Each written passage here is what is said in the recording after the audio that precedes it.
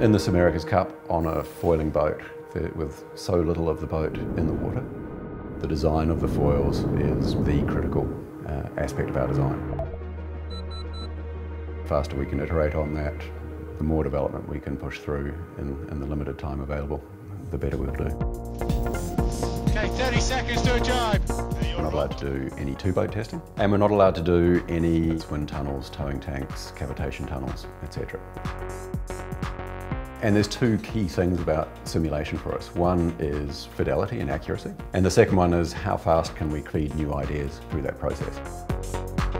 So what we've tried to do in this cup cycle is to take that central physics model and turn it into a productivity tool, basically allowing the foil designers to work almost at a sketch-like level, put an idea down into the tool very, very quickly, and then be able to take those designs and push them in through the sort of performance analysis. When you look at that problem, you know, you're trying to build the Microsoft Word of the yacht design, and that becomes a real user interface type problem. And so we asked Coderus to step in and help us, and they've produced a fantastic product for us.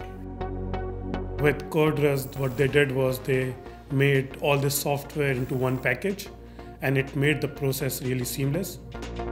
One of the key things to make sure that the interface just worked for everybody is getting the tie-in with the team, because what we wanted is for the engineers, while they're using it, we wanted them to keep using the tool and to engage with the tool for kind of going forward. So it was key that we took their inputs, what were their pains, and how we could build an efficient solution for them.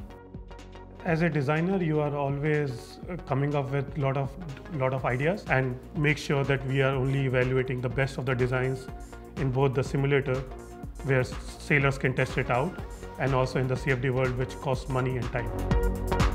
With Chimera and the work that Coderus have done for us, we've achieved roughly a 10-fold increase in productivity. It's become a truly essential piece of what we do.